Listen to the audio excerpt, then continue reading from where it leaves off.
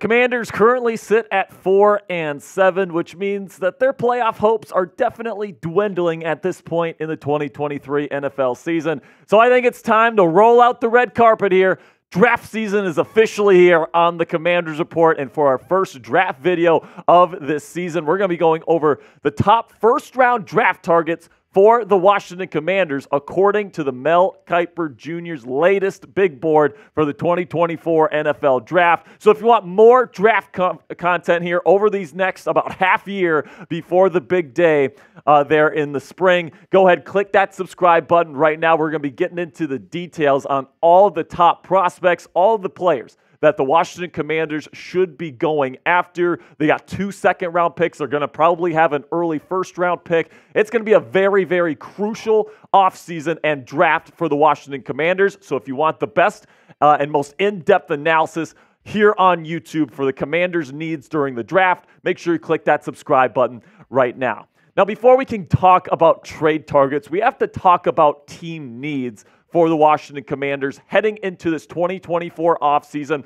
Lots of free agents for the Commanders, which is opening up a lot of cap space for them. And then they also have a lot of really, really high draft picks this year, to, like I said, a high first-rounder, probably a high second-rounder, and then another second-rounder, not to mention your third-round pick this year as well. So it's definitely going to be interesting here. And I definitely think that there's some definite needs for the Commanders moving forward. And because you trade Chase Young and Montez Sweat, you got to address edge rusher early on in this draft. I think that you should definitely be looking to get a top edge rusher potentially on day one here. We're going to be talking about a couple of edge rushers on today's show. And then the other big thing is also in the trenches here. Anywhere on the offensive line really works for me. Offensive tackle Charles Leno Jr., I'd love to replace him this offseason. In fact, I'm demanding that the Washington Commanders replace Charles Leno Jr. this offseason. He is not worth being the starting left tackle of this team anymore. And then also, I want a new offensive guard. Sadiq Charles, Chris Paul, we need a new left guard here. I'm okay with keeping Sam Cosmi, but also when it comes to the offensive tackle and offensive guard, I also want a new offensive center. I know you drafted Ricky Stromberg on day 2 last year, but I mean, if this guy was really any good and he was really going to be the starter for this team at center moving forward, I think we'd already be seeing him in the starting lineup. Instead, we're seeing Tyler Larson instead, so I really think the Commanders probably need to address center as well next offseason. Another thing that they should address is tight end, because Logan Thomas, meh, Curtis Hodges, meh, all Cole Turner, there's just a bunch of tight ends in this room right now that just aren't dynamic. They're not true receiving threats, and I really think Sam Howell, with how much he targets the middle of the field, could really use a nice high-end receiving tight end moving forward. And then another thing that they could definitely get next offseason is linebacker. Cody Barton, David Mayo, and Khaleke Hudson are all hitting the free agency market. I really doubt they bring any of those guys back unless it's on a very team-friendly deal. And I think they're going to want to pair Jamin Davis with another high-end linebacker starter here going into the 2024 campaign. And there's also some potential needs depending on what the Commanders decide to do in free agency and bring some guys back. If you don't bring back Kendall Fuller, you might need cornerback. If you don't bring back Cam Curl, might need a strong safety. If you don't bring back Antonio Gibson, you might need a running back. And then Joey Sly as well is a free agent. You could need a kicker. So these are the guys that could be coming back, but maybe not. Joey Sly, after missing some really key field goals this year, I'd say he's less likely. Kendall Fuller is still playing at a really high level. Same thing with Cameron Curl. I'd say if the Commanders are going to re-sign some players, it's probably going to be Curl and Fuller. So by draft night, I really don't expect corner or safety to be high on the Commanders' list of needs. Antonio Gibson will be an interesting one to watch out for, though. Don't think he'll be that expensive. And it'll definitely be interesting to see if the new coaching regime that's definitely coming views him as a valuable piece moving forward. Now, my take on this whole situation is that when you head into the first round of a draft, and you have certain holes on your roster, you look for those holes in the high value areas in terms of position, right? Offensive tackle, quarterback, number one wide receiver, number one corner, maybe a high-end pass rusher on the interior. You look at the high-value positions and you try to land one of those in the first round. And for the Commanders, where that's needed is at edge rusher and out along the offensive line. So I expect a trench player to certainly be on the Commanders' radar. So let me know down there in the comment section, what is the biggest positional need for the Commanders to target early on in the 2024 NFL Draft? This is going to be the pinned comment on today's show. So YouTube's going to throw you an ad break here in just a couple of seconds. When that happens, let me know what the biggest team need for the Commanders is down there in the comment section. All right, so now let's get into Mel Kiper Jr.'s top targets for the Washington Commanders in round one. He recently released his latest big board of the top 25 prospects, and there's 10 players here along the trenches that I think could really help the Commanders if they were to take them in the first round of the 2024 NFL Draft. Let's start with the lowest ranked player here, offensive guard Jack Sperry for the Michigan Wolverines here. He's currently ranked number 25, a true offensive guard. He's plug and play, but it is a lower value position. Plus, I really don't think the Commanders are going to be drafting this late into the first round. So Sperry, definitely an interesting prospect here. If he falls to the second round early on with that Chicago Bears draft pick in the early second round, I could see him potentially getting drafted there if he falls out of the first. But in terms of a first-round draft target, I'm not sure Sperry is going to be a legitimate option for the Commanders, especially given some of the other needs that they have. Now, coming up here, I got more Commanders draft targets from Mel Kiper Jr.'s big board, or most recent big board, that is. But first, I want to tell you about our sponsor today, which is Prize Picks. Go to prizepicks.com/CLNS and use our code CLNS for a deposit match up to $100 today. If you're looking for a way to spice up your game days this NFL season, Prize Picks is perfect for you because it's a skill-based, real money daily fantasy sports game. And if you're wondering how daily fantasy sports work, here's how. You pick 2 to 6 players if they'll go for more or less than their Prize Picks projection. You can even win up to 25 times your money on any entry. So let's take a look at my entry for Thursday's Thanksgiving Day matchup between the Commanders and Cowgirls here. I'm going to go with the more on Sam Howell passing yards. I'm going to take the less on Dak Prescott, F Dak. And then we're going to go with the more on Terry McLaurin. Scary Terry, I think it's more than 57.5 receiving yards in this one. You can check it out now and get your picks in before Turkey Day right now with prizepicks.com/CLNS and use our code CLNS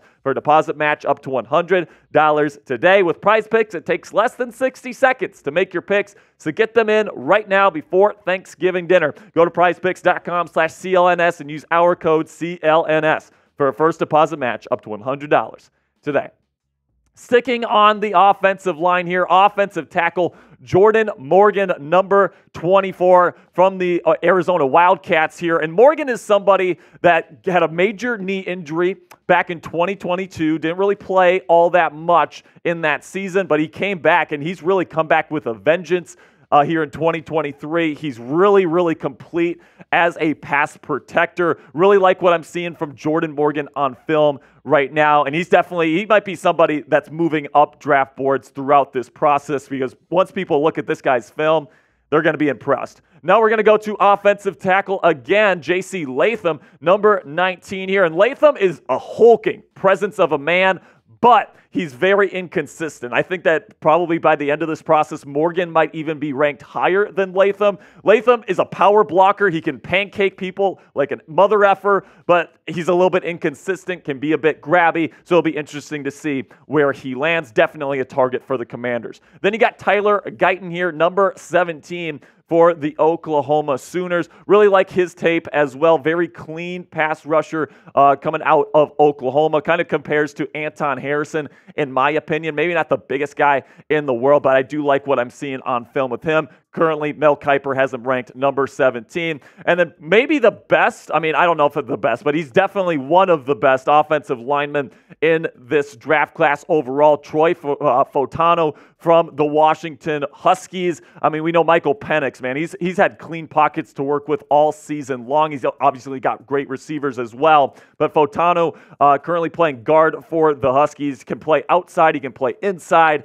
He kind of reminds me a lot of Elijah Vera Tucker, who was drafted out of USC to the New York Jets a couple of seasons back. Definitely a really good player. Now, I'm going to be getting into the top 5 here in just a second, but I want to let you guys know that the Commanders currently hold the 7th overall pick in the 2024 NFL Draft as things stand right now. So let me know, where do you think the Commanders are actually going to end up drafting in the 2024 NFL Draft? Will it be inside the top 10? Could they even slide inside the top 5? Let me know what you guys think down there in the comments section. Where will the Commanders be drafting next spring?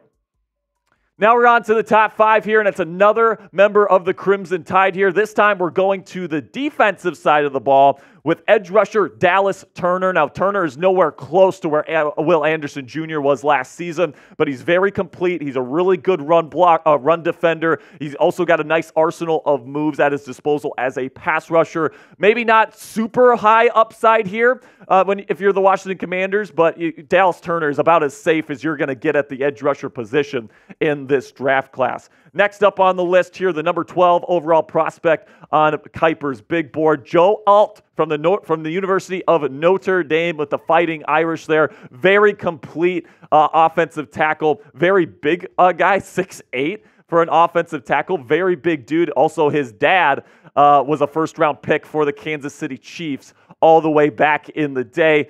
He's somebody that's definitely going to be on the Commanders' radar, no matter where they're picking here in the first round. Then we go back to the defensive line here for probably the highest graded edge rusher in this draft class, bar none, and that's going to be UCLA's Latu. I hope I'm saying that right. And he's the number 11 overall prospect. This is a very talented draft class coming up here in 2024. But when it comes to edge rushers, Latu is the absolute best. I think that he's going to be a potential star in this league moving forward. He's got all the physical tools you look for, along with the polish. If he came out last year, he would have been one of the top, if not the top edge rusher taken. I mean, I don't know with guys like Nolan Smith and Will Anderson Jr. if he would have been taken above those guys, but he led the league in pressure rate led the country in pressure rate in 2022, and he's putting together another really nice season here in 2023. Now, the number 2 prospect here on Mel's big board that could be going to the Commanders is Alu Fashanu, the best overall offensive tackle prospect in this draft, bar none. Joe Alt is really nice as well, but I really like Fashanu because he's the most complete guy, and he's only had 18 starts to this point for the Nittany Lions, which means he's still developing. And you know, if you have a guy that's tape is this good and it's this polished and this clean, and he still has room to grow, and he definitely does after just 18 starts there at Penn State. I mean, you're looking at one of the best offensive tackle prospects we have seen in probably the last decade, maybe even the last 2 decades. So this guy is absolutely probably my number 1 target for the Washington Commanders right now. I think that if you get this guy to anchor your left tackle spot here for the next decade plus, I mean, Sam Howell is going to have a very clean blind side here for a very, very long time, which would be very good because we know that that's not the case here in 2023. And then the number 1 overall draft target for Mel Kiper for the Washington Commanders is not an offensive tackle. It's not an edge rusher. It is a tight end, and it's Brock Bowers, the tight end out of Georgia, one of the highest ranked tight end prospects in the history of the NFL draft. Now, I know that there's going to be people watching this video that are going to be a little bit wary of drafting a tight end, especially in the top 10 or even the top 5 at this point in the NFL draft, because Kyle Pitts was heralded as this unstoppable, unbustable kind of prospect that was going to be amazing no matter what. And we've seen the production from Kyle Pitts. It just hasn't been there since he was drafted to the Atlanta Falcons all those years back. So Brock Bowers, I think, is a little bit different, man. I think he's a generational talent. He's got the size. He's got the speed. I mean, the freaking Bulldogs run jet sweeps with this guy, man. This guy can run like a deer. He's big. He's an excellent blocker. He's a really good wide receiver as well. And if there's ever a tight end that has ever come out to the draft ready to play day one, it is Brock Bowers. And if you give Sam Howell a guy like Bowers in the middle of the offensive structure, it's going to be really, really tough to stop Sam Howell targeting the middle of the field. That's all I'm going to say on that, man. So I think I would rather have Fashanu if I had the choice between the two. But let me know what you guys think down there in the comments section. Who should be the top guy on the Washington Commanders draft target list at this point in the process? Should it be Fashanu, type OF, not OnlyFans, all right, unless you're into that kind of thing. But and then you can go BB for Brock Bowers down there in the comments section. That'll be it for today's show, guys. Really do appreciate you guys sticking around with me to the very end. Make sure you click that subscribe button for more Commanders draft coverage throughout this season and offseason.